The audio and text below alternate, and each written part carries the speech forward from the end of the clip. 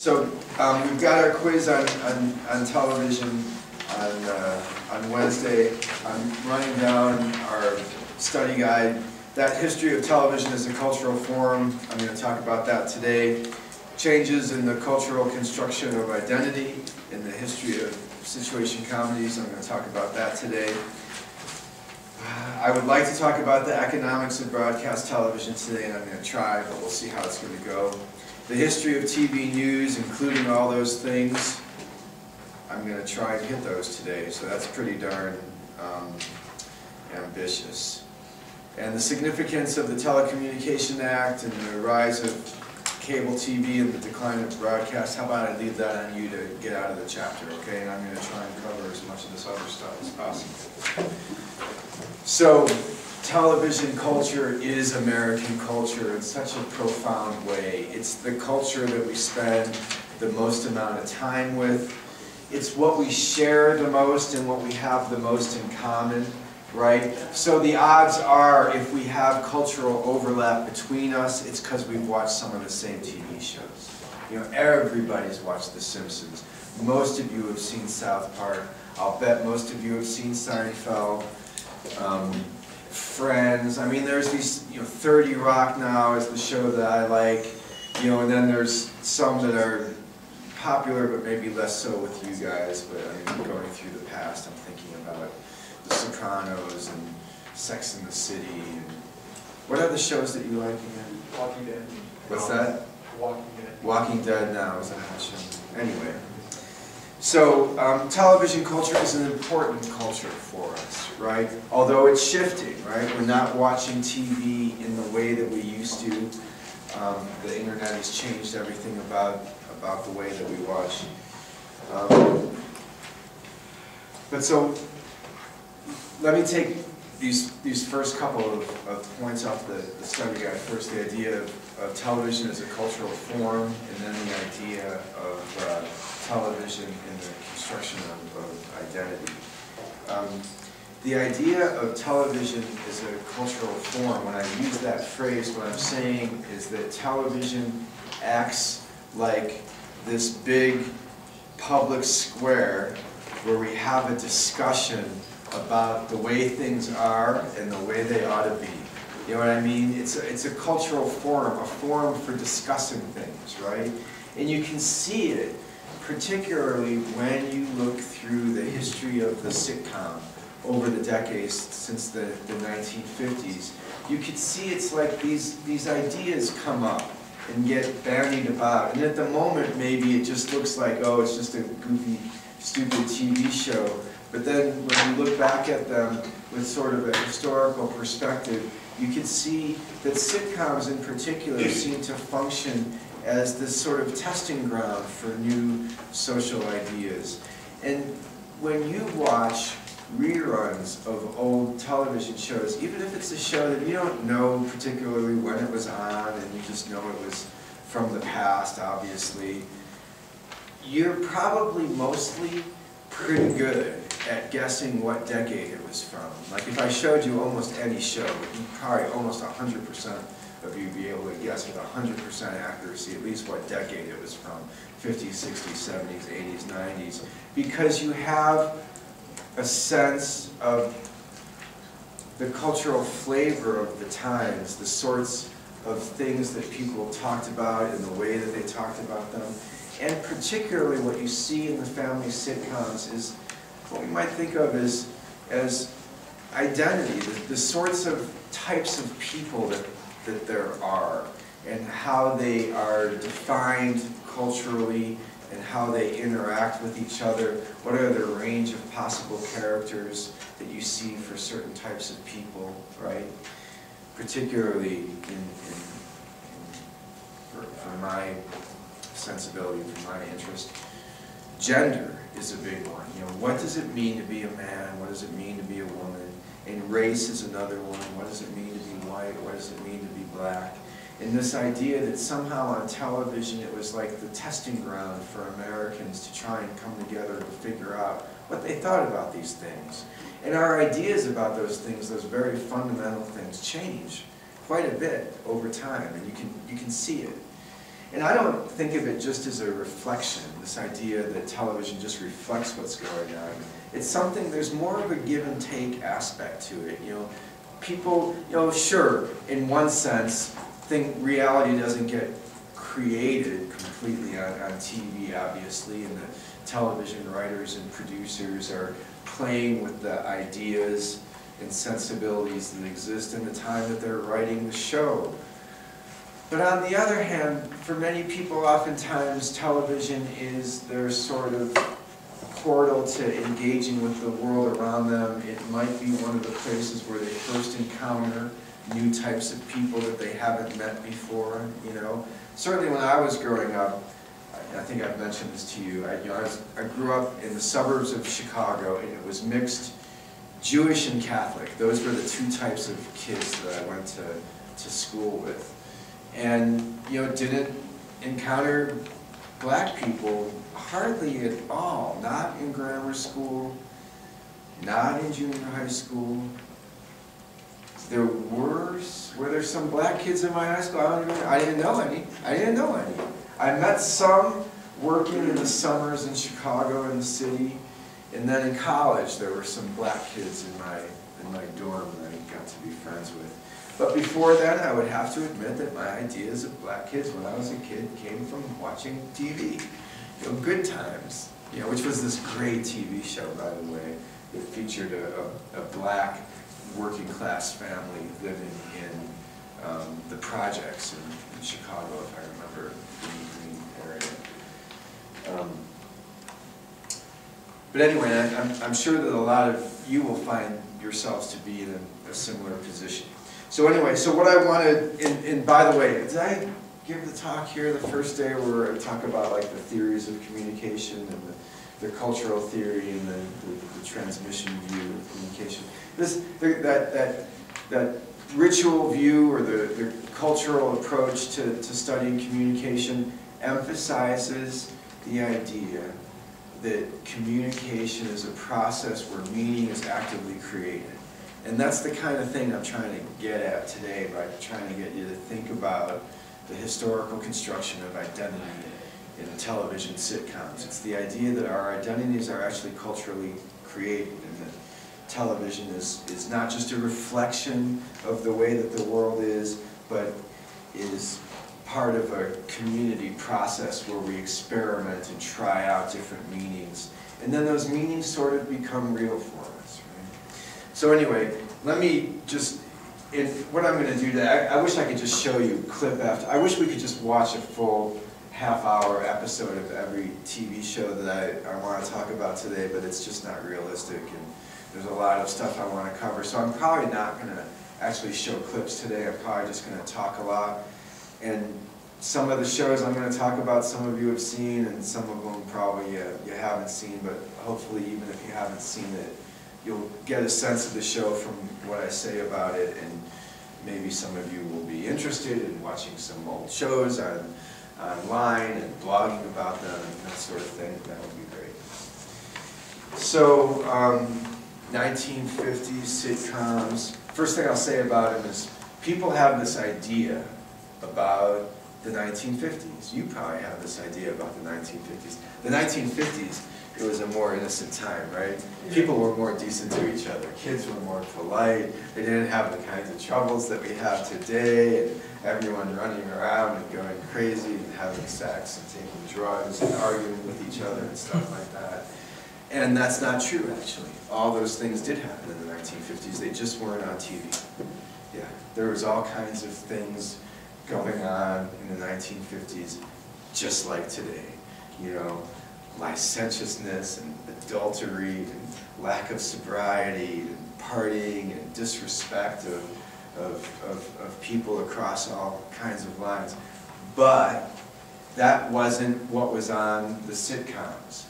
And since we get so many of our ideas about reality from watching TV, people think that life in the 1950s really was what it was like and leave it to be the world. But it just wasn't like that, you know. It's a myth, you know, that you sort of grow up with because it's so easy to absorb these ideas from the 1950s. And I'll just point out, and I think I've said this before, I mean, in some ways, the 1950s were a great time. The economy was booming, and the United States had come out of 2 decades of terrible difficulty, and they were enjoying the largest economic expansion in the history of the country, and we had just made the world safe for democracy, and generally speaking, we were feeling really good about things. But on the other hand, there was a lot of social tension, right, that was also existing, right, and coming to the surface, right? The African Americans, I think I've mentioned this, who served with such honor in the Second World War, making this world safe for democracy, came home thinking that they were going to be able to enjoy democratic civil liberties in America, and instead there was a racist backlash against them, just like there was sort of a sexist backlash against the women who were encouraged to move into the private sphere, into the public sphere and work during the Second World War. And then when the war was over, there was kind of an anti-feminist backlash against that thing, and a lot of pressure for women to go home and make babies. And of course, a lot of that happened, but not all the women wanted to go home and make babies. Some of the women liked having a job and working and having independence and that sort of thing. And those are the sorts of tensions that were going on in the 1950s that weren't really reflected in broadcast TV, certainly not in the sitcoms very well. And part of that has to do with the fact that the broadcast TV was in the public airwaves, and there was this sense that it had to not offend anybody because it was for everybody, and so it had to be entertainment that was totally not offensive, which made a kind of sterile, not very challenging type of culture, although there was some interesting things going on in the 1950s TV. I mean, most of it looked like Leave It to Beaver, Father Knows Best kind of sitcoms, which were very screwed down, you know what I mean? It was very authoritarian, that name of the TV show, Father Knows Best, kind of lends itself to the aesthetic of the whole family sitcom oeuvre in the 1950s, this idea that that was what, Father Knows Best. That's what all the sitcoms were about. It was kids making mistakes, and maybe sometimes the mom making a mistake, and doing something wrong, and the father kind of coming in and restoring order and closing up the narrative at the end of the semester. Just small, domestic, stifling to our sensibilities, I think, today when you look at it, and slow, compared to the sorts of entertainment shows that we like to watch today. But some interesting things were going on, I think. One show that really stands out for me is the I Love Lucy show. Stop me, did I talk about this already? Okay. So I Love Lucy is a show. How many people have seen it? Okay, oh good, a lot of you have seen I Love Lucy. That's amazing that so many people have seen I Love Lucy. And here's an interesting fact, all right, so Lucille Ball was like one of the 2 biggest TV stars in the 1950s. The other one was Jack Benny, I think it was. He was considered Mr. Television. He was the one, right? Was it Jack Benny? They called him Mr. Television. I wasn't around in the 50s, despite what you might think. But this is the thing about I Love Lucy. And I think it's worth thinking about I Love Lucy in terms of that historical context that I just try to paint in a few broad strokes with you. This idea that what was going on with women in the 1950s. On the one hand, there was that interesting, well, of course, you have to remember that there was this sort of unfolding of women's rights going on that you don't hear a lot about, but remember that women used to be considered like property. They didn't own property, they sort of were property. They were owned by their fathers until they were sort of owned by their husbands, basically. They themselves weren't able to inherit property. In the 1920s is when they finally got the right to vote. It wasn't that long ago, and they had to work really hard for that and organize a lot. And there was, protests and big marches and things like that. And part of our history, I feel like it doesn't get told in pop culture, and it becomes invisible, and we develop a kind of cultural amnesia, I think, about the history of the women's movement and how hard they had to work and organize. By the way, do you know which one group of people, I'll say this to you guys, was particularly instrumental in the women getting the right to vote in the United States? There's one group of Americans that really stand out in terms of their ability to organize and push for it. Once they decided that that was in their interests, then, Mormons. yeah, it was the Mormons, totally.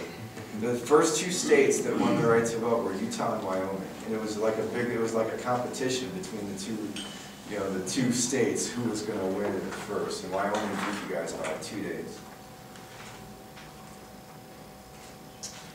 But anyway, so 30 years, 35 years later of just that step, right? And then you had that amazing transformative moment of the Second World War where everything went all topsy-turvy, out of necessity. And the women were in the factories during the Second World War in large numbers. And then afterwards, we're left with, well, now what? You know? And you can see the sort of, when you watch those 1950s TV shows, and look at 1950s movies. You ever see the movie My Fair Lady? Isn't that a great movie? But if you think about it, it's so sexist. It's like, how dare they talk to her that way and treat her that way and talk about her that way, you know what I mean? But those were the attitudes that people had about gender, right? And so into that context comes the I Love Lucy show.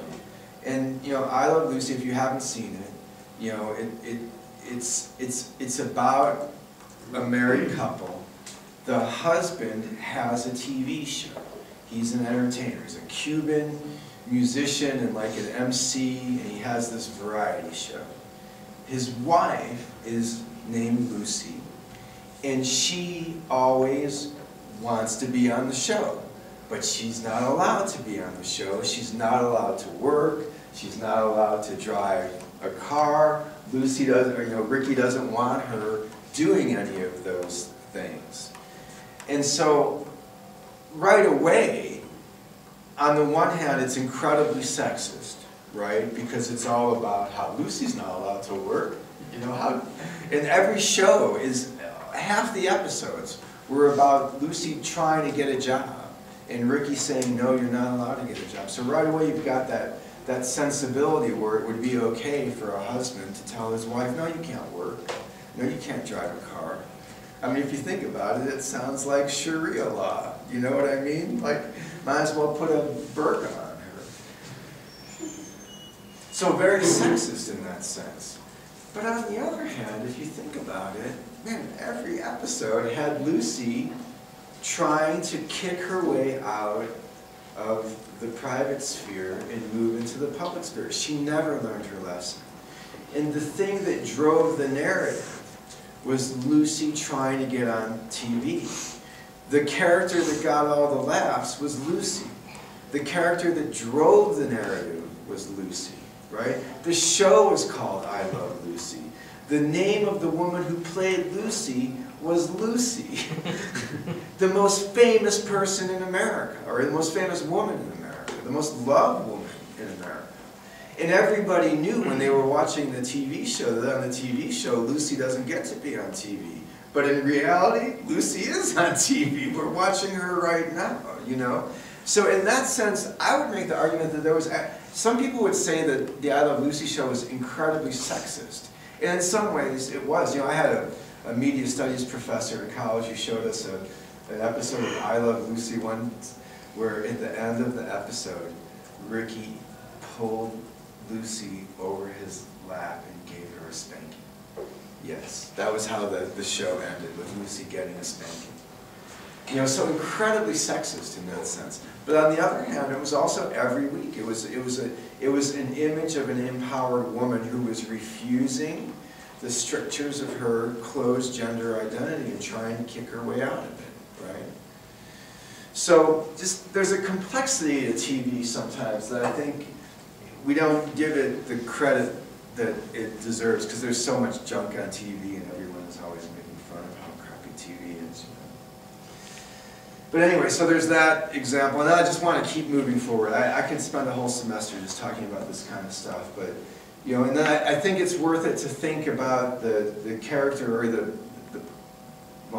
the roles that the actress Mary Tyler Moore had on television in the 1960s and 1970s. She's this really interesting, popular figure. First, you know, she played the wife on the Dick Van Dyke Show. She was the wife of she was a stay-at-home mom who was the wife of a writer of a television comedy show. She was very pretty. She had a look like Jackie O. And there was something about her personality on the Dick Van Dyke Show where it was like she was a stay-at-home mom, but she was no Donna Reed. She had sort of a strong personality, and she was just incredibly likable. Everybody just, you know, there was just something really likable about her character on that show. And she was just very modern seeming, and she was just very much this kind of 1960s cool woman, you know? The Dick Van Dyke Show didn't feel nearly as sexist as the other shows around it at the time. And then, in 1973, there debuted a new show starring Mary Tyler Moore called, like in the spirit of I Love Lucy, it was called The Mary Tyler Moore Show. And she played a character, I'm trying to remember how they did it in the show. I think they originally wanted to have her be like a divorcee, but it was so risque at the time that I think that they made it so that she was engaged, but then the engagement didn't work out. I can't remember exactly what happened, but it was something like that. And the show, and basically, on the first episode, she moves to Minneapolis, she rents an apartment, and she gets a job. And that had never been on TV before, a single woman living on her own with a job. And it was very controversial when it came out, and some people picketed it, boycotted it, and things like this, and there was all kinds of implications about what would be her sexual relationships and that sort of thing. But she became this kind of early 1970s, I would call it a white middle-class feminist icon, because that's what she was, and she had white middle-class feminist problems, you know what I mean? Which is to say that she had a job, but she had to worry about getting respect on the job. And it was a good job, but would she make as much money as a man would make doing that same job, that sort of thing. And if you watch the show, it was a funny show. It was a really popular show. It had a really good ensemble cast, including Ed Asner, who played Lou Grant, but they did a spin-off on him later. And he was this sort of gruff editor of the television newsroom, and Mary got a job as a producer on the news show. And Gavin MacLeod, I think the guy's name is, he played Captain Steuben later on The Love Boat.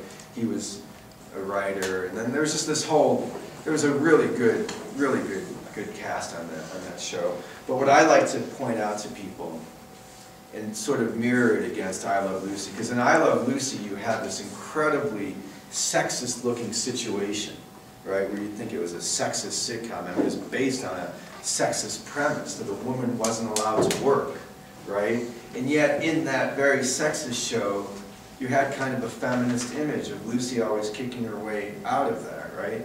Well, in Mary Tyler Moore, in a way, it's a kind of mirror opposite of that, because you've got this very feminist concept now. It's a feminist context.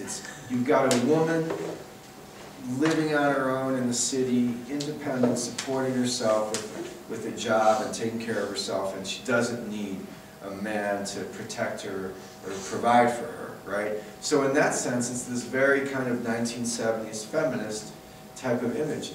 But if you watch the show, you realize that on the first episode, she walks into the newsroom and she gets a job, and you know, the job that she gets is she's working under this very stereotypical, I would call him a father knows best kind of authoritarian, traditional, gruff, non-emotional male, right? There's all these characters around, and all these characters that are around, they have jobs and they're mature adults, but they act like children, right? The newscasters and the lady who has the cooking show and the women that Mary knows in the apartment, they act like children in relationship to Lou, who's like the father of the news studio, and Mary, who is, in a way, like a very traditional type of woman. She's pretty, she's emotional, she's nurturing, she's gentle and kind to everybody that she meets. She's the kind of woman that you go to with your problems. She's like a mom, right?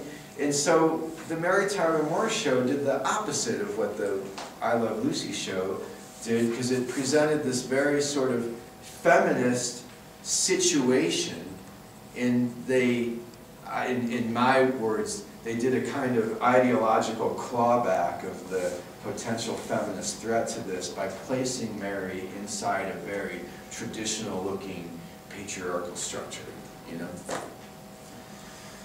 So anyway, again, it's this sense that you can see when you look at the history of the sitcoms, I Love Lucy, to Dick Van Dyke Show, to the Mary Tyler Moore Show. It's like for that 15 to 20 year period, it's like America was having this discussion about what could women do.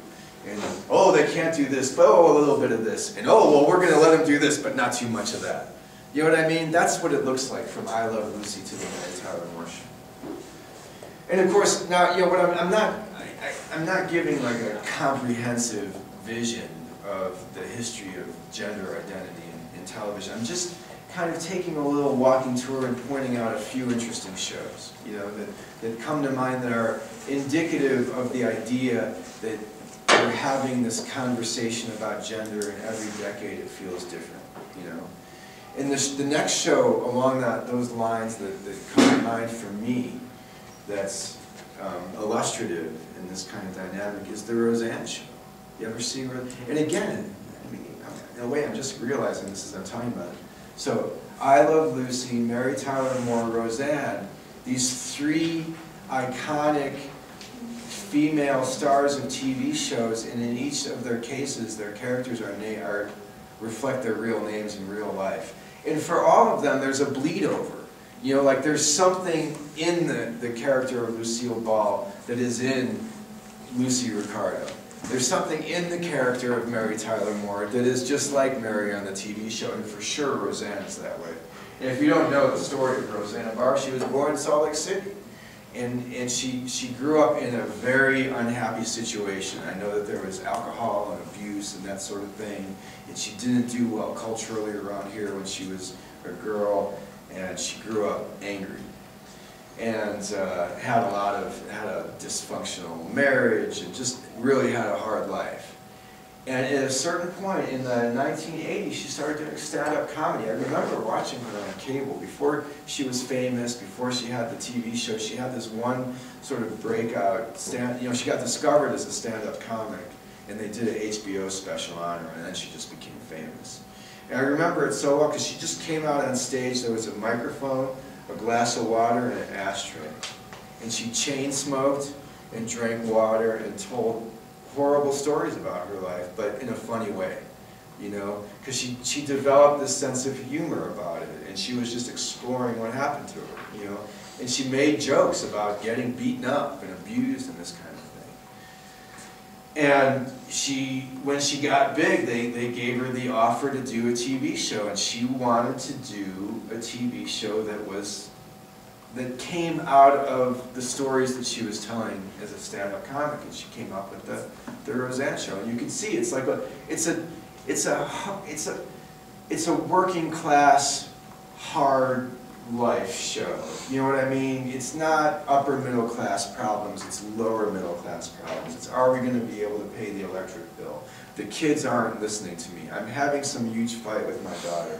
Oh, and that huge fight that I'm having with my daughter, it ain't going to get resolved in this episode. It's going to continue on to the next episode, and then it's going to continue on to the next episode, where it's still not going to be resolved. It's just going to kind of go underground for a while we deal with some other things, and there'll be this subtextual tension that might come up again next season.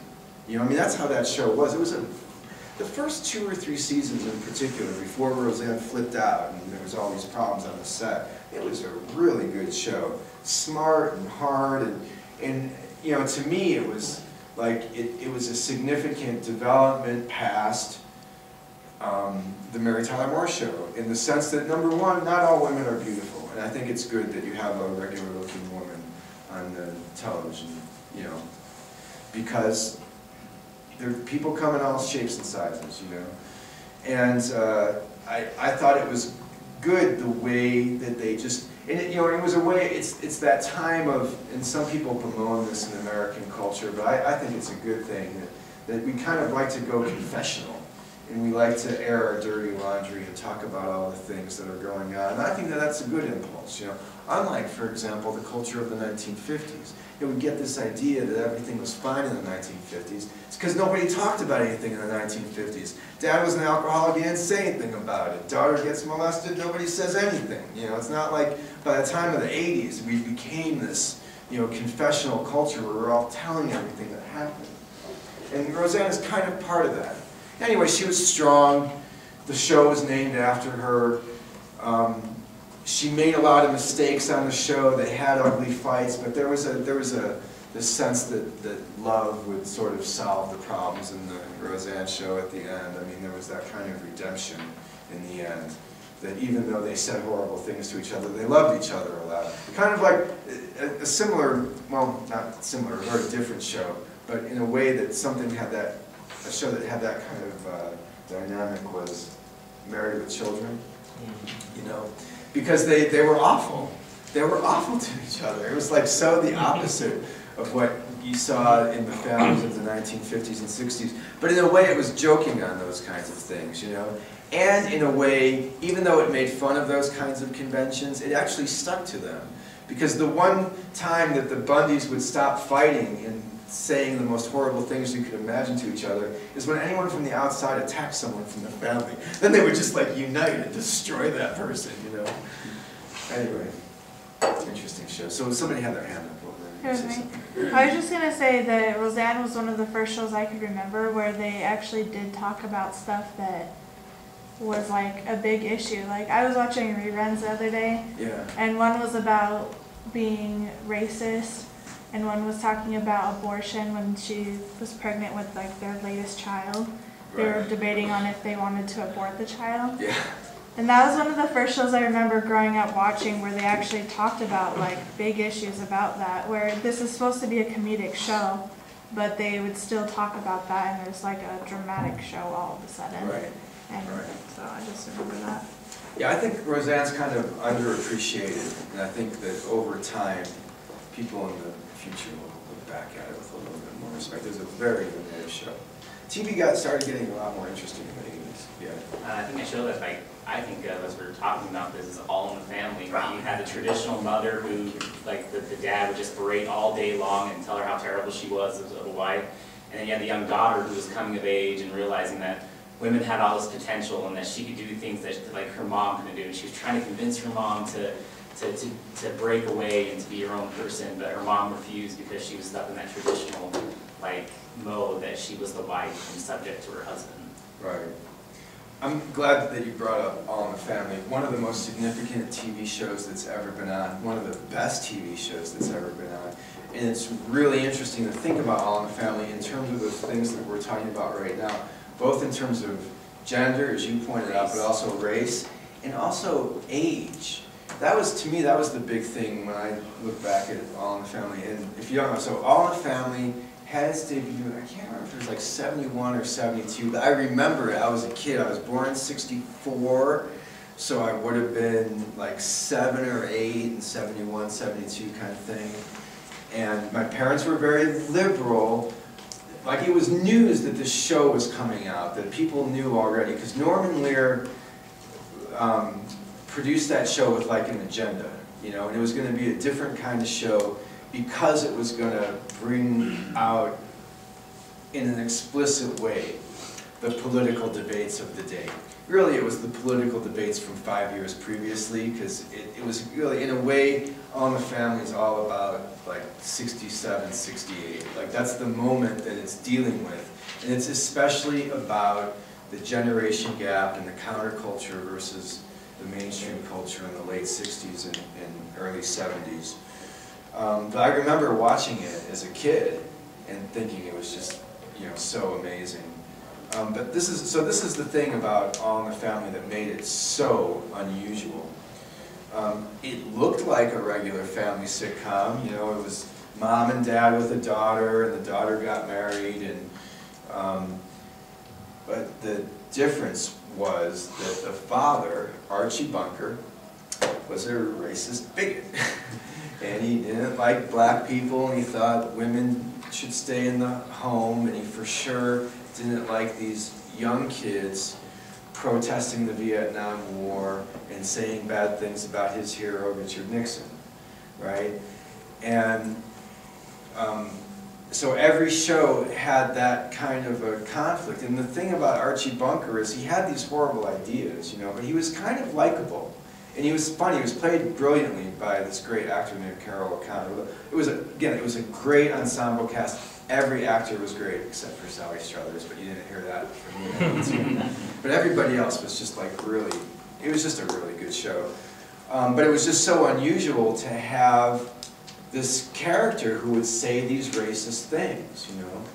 And what the show did, it was the first show that I could think of that really did this, was it took that traditional structure, the narrative structure of the family sitcom that would typically be, you know, the kids make some mistake and the father teaches them a lesson by the end of the episode, and All in the Family inverted that and completely put it on its head. And it was more the father would make a mistake and the kids would teach the moral lesson at the end. So it was very much, it was the TV show of that 1960s generation, you know. Yeah.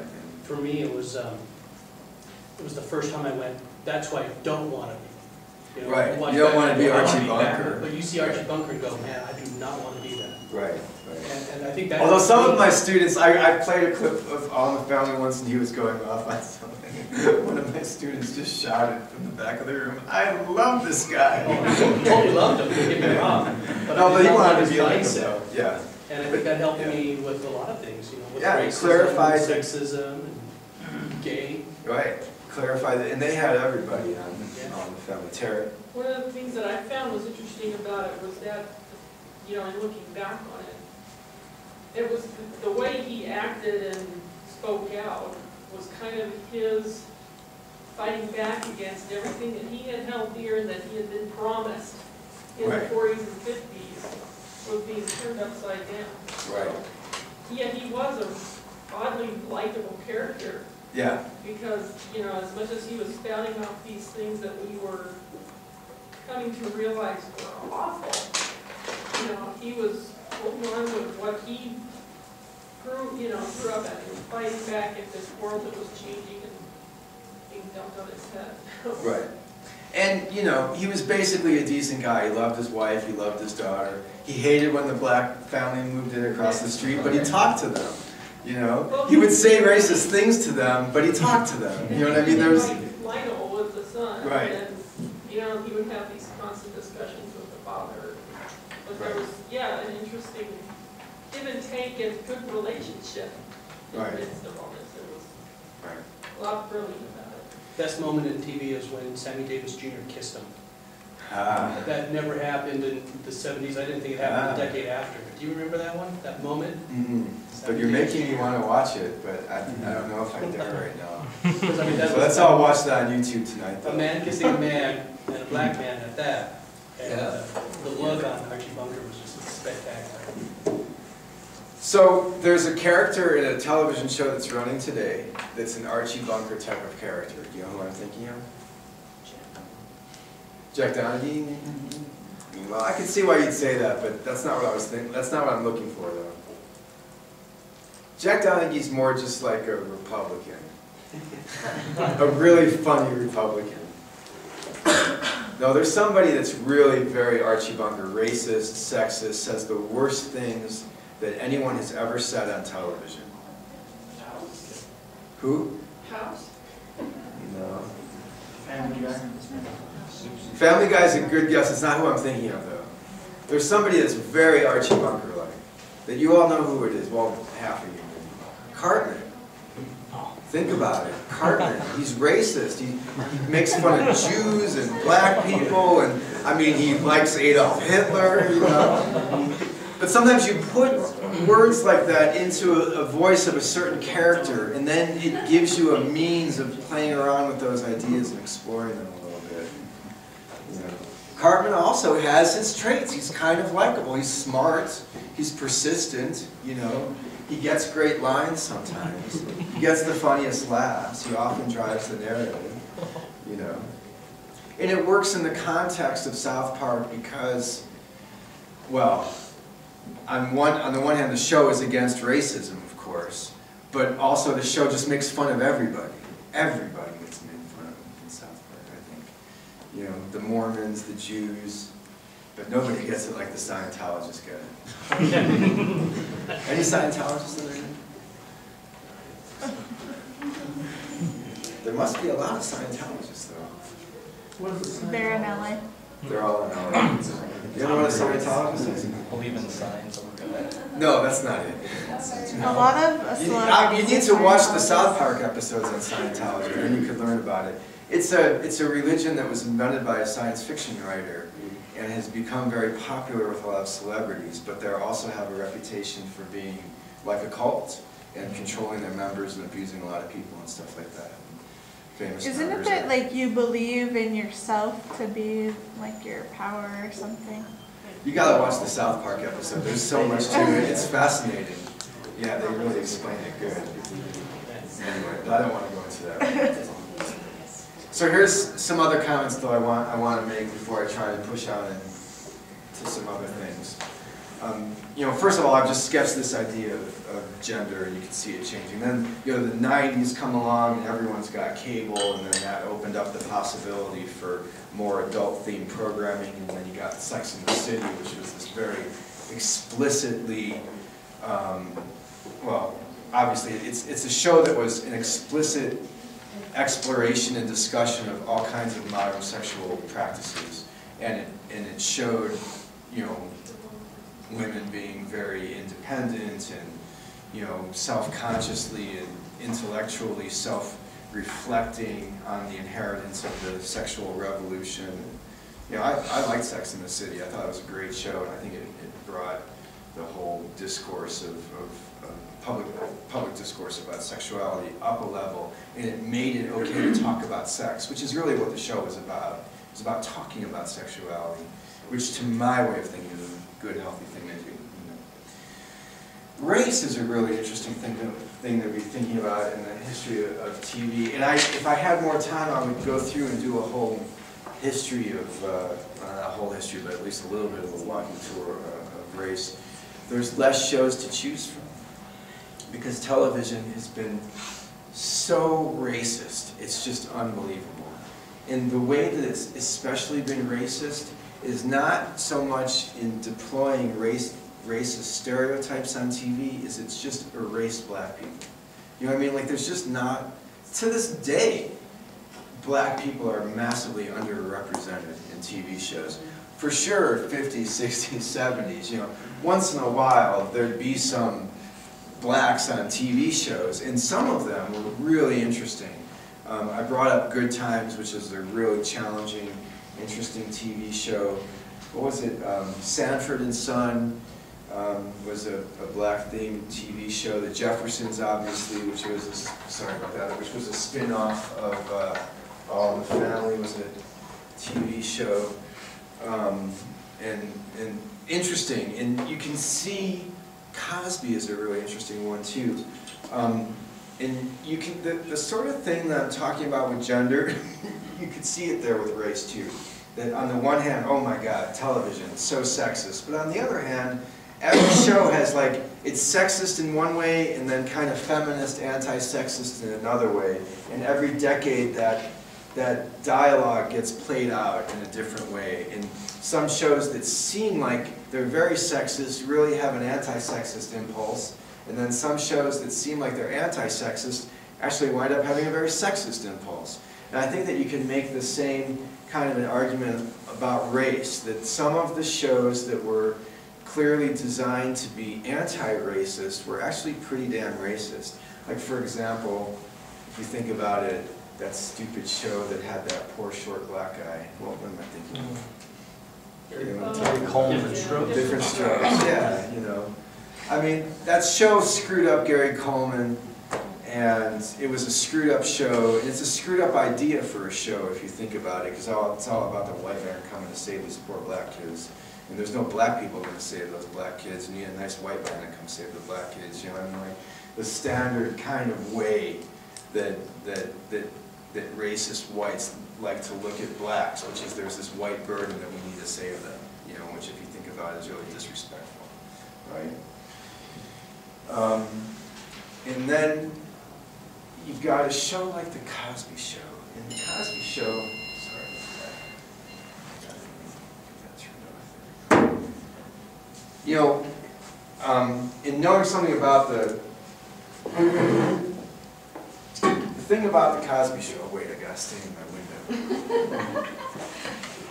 window. Bill Cosby has been very explicit in critiquing certain aspects of African American culture. And he makes the argument that part of the problem that African Americans have is that their culture doesn't cultivate enough self-respect and discipline and respect for women. And you'll hear him critiquing rap music and the use of the N-word and stuff like that. And you know, when he does this with a lot of credibility, because Bill Cosby is a comic genius. And he's an incredibly funny guy. And he never did any kind of blue material. You know, looking back, I didn't realize, when I was a kid, I will always remember this. Me and my friends were looking through my dad's LP collection, and we came across this record, and it was Bill Cosby. And we were kids. We were like 10 years old or something like that, 11 years old. We're like, what's this? Let's put it on the turntable and play it. And honestly, I can still remember that day, listening to that Bill Cosby record with my friend. Like, it was like the best time we ever had in our lives.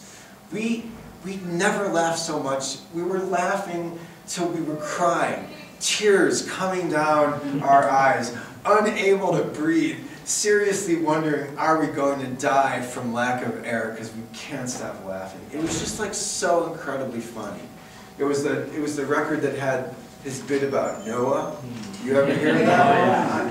I mean, it's funny, and we had never heard anything like it before. It was just, at that point in my life, it was the funniest, most amazing thing. We just played it again and again.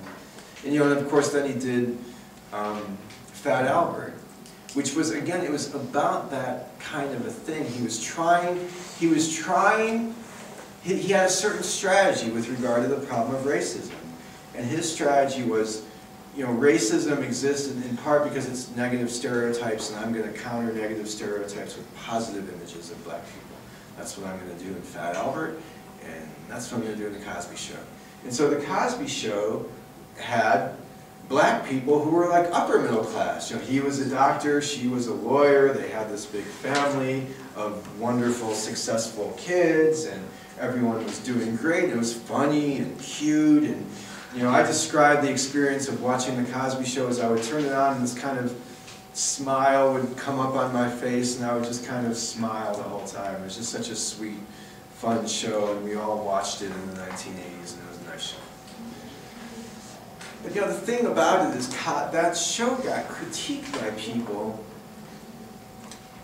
for erasing race, because it was like, it was post-racial in a way. Race didn't matter in Cosby, and it never came up as a problem. And that was Cosby's point. But he would get critiqued by people by saying, you know, you've erased the specificity of our ethnicity out of the show. You look white, you're an Oreo, they would call him. You know, black on the outside, but basically white. That could have been a white family. Race never came in at all. And then it would get critiqued in these more subtle ways too, because it would be like, you know, not only does it erase the whole problem of race, but it's very subtly racist, because it has implicit in it a white standard of beauty. Look at the women. They're kind of fair-skinned. The only really dark-skinned ones are Bill Cosby and the son Theo. All the women, they're all, my Brazilian friends would call them, well, never mind. They're kind of, they look like dark-skinned white ladies. Their facial structures, you know, that Felicia Rashad and I forget, Lisa Bonet, you know what I mean? It was just this subtle thing that it just got tweaked a little bit. And anyway, it's just an example of how complex it was. And you know, of course, the answer to the problem is you just have to have lots of shows about black folks, and doing all kinds of things would be the better thing. And you know, when there's so few shows about black families, suddenly there's a lot of pressure on that show to do everything, to correct all the problems, and of course that won't happen. But I'll point out a show, one of my favorite shows ever, and certainly my favorite show that deals with racial issues is Boondocks. You guys ever hear of Boondocks? You don't even know what it is. It's a cartoon. It's an animated cartoon, and it's stunning in its brilliance. It's like a South Park in the sense that it holds nothing sacred, and it does really hard satire, really hard, biting satire. And it uses the N-word a lot. Like, it has this one episode where it does what if. And the what if is, what if when Martin Luther King Jr. was shot, he wasn't killed, he was just put into a coma? What would have happened? And what would have happened is, number one, he wouldn't have been treated like a martyr in the way that he was. So he wouldn't have been like this super famous guy. He would have just been kind of a somewhat middle-level activist who wouldn't have quite gotten so famous. And then they had him moving through this world that looked a lot like the world that Cosby complains about, where the black people just are too disrespectful toward each other, and they use the N-word too much, and then they have King just blow up at everybody at the end of it. And it's just, it's stunning. It's stunning. Anyway, it's a really provocative show. I would encourage you guys to check out the Boondocks. Anyway, I'm talking about any comments on any of this stuff so far? Any more comments? I was just going to ask, have you ever seen that 30 Rock episode where Black Knights are after Tracy Jordan because he's ruining stereotypes with his character, and like it's like Oprah Winfrey and Bill Cosby, right? Oh, yeah. You know, Chappelle had that problem. That's another show that Chappelle did the opposite of what Cosby did. Cosby said, I'm going to counter negative stereotypes with positive images. Chappelle went in and he said, I'm going to occupy those negative stereotypes and exaggerate them even a little bit more so you can see what they are, and I'm going to play with them a little bit. And his show became incredibly popular. And he started to get troubled, though. He had the problem that that guy, I'm forgetting his name now. Anyway, Chappelle had a problem with his audience because clearly a certain fragment of the audience was watching it because they were enjoying the racial stereotypes and they were using it to make fun of black people. You know, there was this comedian who was super sexist. And he would like do these dirty limericks. Andrew Dice Clay. Andrew Dice Clay. He had a problem that was similar to the problem that Andrew Dice Clay had. You could watch Andrew Dice Clay in the way that I did, where it's all ironic, and you realize that he's actually inhabiting the character of an ugly sexist, but he's not an ugly sexist. He doesn't really mean that. He's just having fun playing with these sexist jokes. Chappelle did that, but and Andrew Dice Clay then would wind up having a certain amount of his audience that were just sexist gorillas who were getting their Neanderthal worldview affirmed. You know what I mean? His career blew up as a result of that. With Chappelle, he flipped out himself over it, and he's just like, I've had enough. That, and I think that he had some bad problems with Fox, and that they were wanting to control the show in some weird ways, and he just chucked it all. But anyway, it speaks to the issue that I'm having, the big issue that I'm just trying to, the only point I'm trying to make is television is a cultural forum for discussing ideas of identity, including gender, race, age, sex, sexuality, that sort of thing. That's the point today. Any comments or questions here? We got 10 minutes left, and I've only made 1 point out of 10. Let me run down this list here and see if there's some things I might say in a bullet point type of form. The economics of broadcast television, the main thing that I want you to know is in the old days, television was supported by these things that we called commercials. And the commercial advertisers would pay money to the networks to show their commercials to you. And you would watch a TV show, and then it would get paid for by the commercial sponsors. And the main thing that I want to point out to you about that is the thing about television is it presents itself to you, the viewer, as if it's here to entertain and inform you. That's what it feels like. I want to be entertained and informed. I'm going to watch TV. That's what it's there for. That's what its purpose is. But what I like to point out is that television is not there to entertain and inform you any more than a fisherman is there to feed a fish worms. If you're the fish, it's all about the worm, but if you're the fisherman, it's all about the hook and getting a big pile of fish that you could sell. And that's how broadcast television works. It presents itself to you as if it's all about the worm, but it's not about the worm, it's about the hook. It's not about the television show, it's about the commercial. And the thing that gets bought and sold on TV is you. You're actually the product. You think that the product is the TV show. The TV show is not a product, it's just a lure. You're the product. You get your eyeballs, your attention. You get hooked up in a net and sold to the advertiser. And that's important to think about, because if you think that television is there to inform and entertain you, you'll relate to it in a certain way. You're like, oh, I can trust my TV shows. I can trust my commercial television news shows because it's there to inform me. But it's not there to inform you. It's there to get you to eat toxic products like hamburgers and milkshakes and candy bars and do all these horrible things like buy a motorcycle. I love motorcycles, but I know it's no good for me, so that was the example I came up with. Every day I have to make myself not buy a motorcycle. I used to have to make myself not buy a double cheeseburger, but now it's become easy. But anyway, I digress. The point is that television, we think it's there to entertain and inform, but really it's there to sell you products. And that's what dictates the content of television shows. That's why there's so few black people on TV.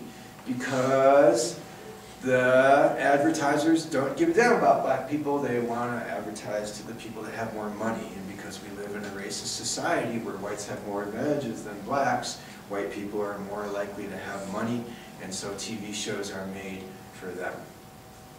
That's why, what was the TV show with the two black kids? What was it called again? Different Strokes. Different Strokes. That's why it was a white man with two black boys instead of a black man with two white boys. Black man with two white boys gets arrested. White man with two black boys gets a medal. There you go. And that's the case with television news too. That's why television news sucks so bad. Because it's really not there to inform you, even though you think it is. It's really just there to get ratings, and that's why it's all sex and car crashes and murders and celebrity sex scandals and congressional sex scandals and, but if you go look at PBS, which isn't commercially driven,